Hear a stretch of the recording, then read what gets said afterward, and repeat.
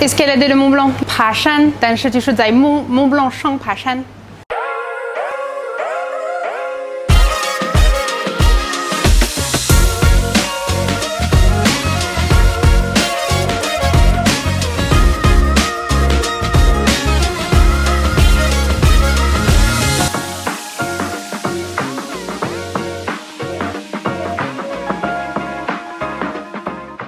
Pendant un vol dans le Air Force One. Yes. Waouh. Avec Penélope Cruz.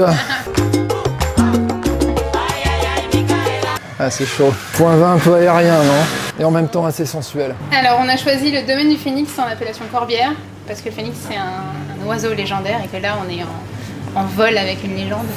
Alors c'est voilà, Christian Marty, on est pas très loin de la mer, on est vraiment sur les corbières maritimes, périaques de mer. Voilà, c'est un assemblage de cépages typiquement méditerranéens, donc doit être Carignan, Syrah, Mourvèdre. Voilà, c'est en 2016, c'est déjà évolué. Christian Marty, c'est un original et par exemple il passe de l'opéra assez fût. Pendant l'élevage.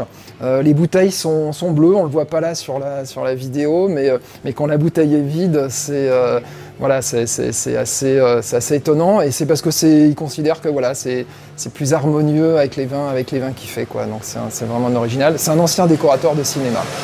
Voilà, qui s'est reconverti dans le vin. C'est puissant, c'est bien mûr, charnu, épicé. Voilà, c'est vraiment chouette.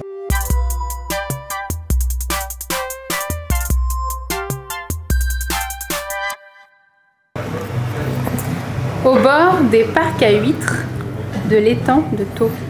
En compagnie des inconnus. Nous sommes a fortiori des hommes comme les autres. A fortiori, nous sommes donc des hommes avant tout. Ah, avec des huîtres, peut-être partir sur un blanc. C'est vrai que ce serait plutôt un blanc, ouais.